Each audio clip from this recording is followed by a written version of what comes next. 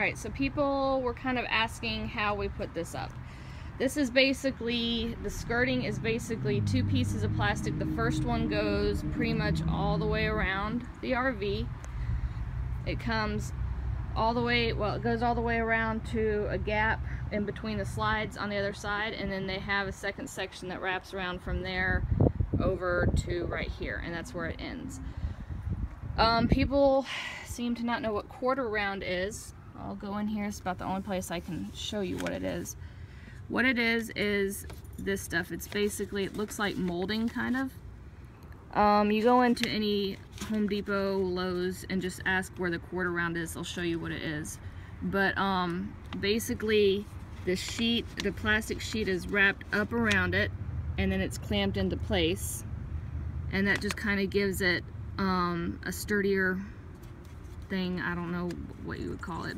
It just makes it sturdier. That's what the guy said.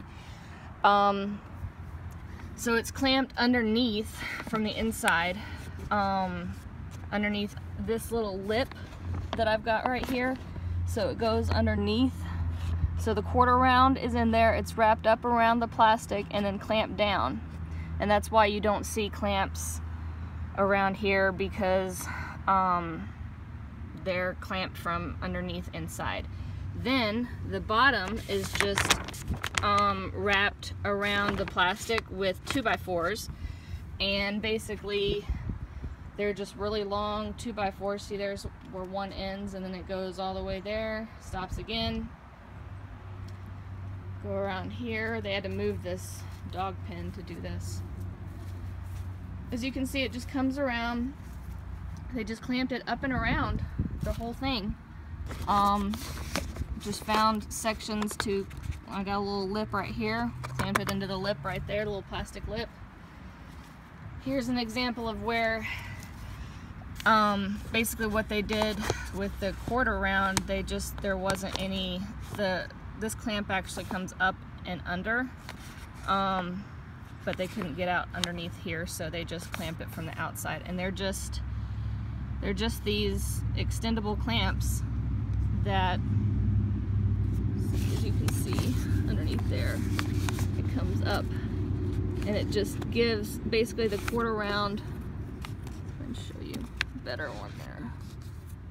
See how it comes up under? So it clamps up under there, and the quarter round just helps, gives it something to clamp against.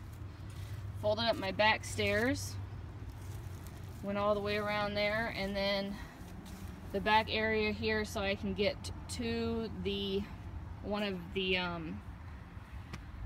dump sites. They just put some bricks I had on top of the 2x4s, so I can just pull it back when I need to dump the tanks. And did the same thing here. They just put, instead of a 2x4, they just kind of put it up underneath the slide there, and then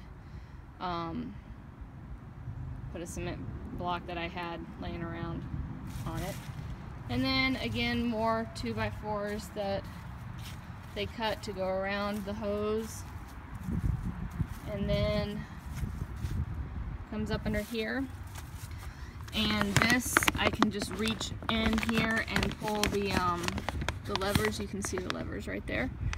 And then what they did here is, so this didn't drag on this and it didn't pull down on this, they just clamped it up so it wasn't being dragged down, or they wrapped it up, sorry.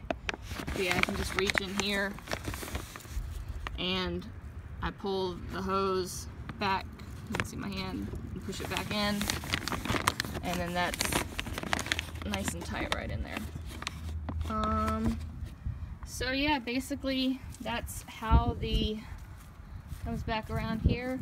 And then had to clamp it up here in the front, and because there wasn't any, they used the silver tape because just right underneath here, because there wasn't any lip underneath here for them to clamp the clamps onto. So it's just taped right up here in the front. So that is a little explanation of how the skirting is. Like I said, it's just plastic sheeting, quarter round cut, and 2x4s and some clamps. It's not actual RV skirting. We plan on doing that later on, but this is pretty sturdy and it'll work for a few seasons, so that's what we're gonna do, is keep it until it wears out and then buy the nice vinyl custom made stuff. All right, there you go, guys.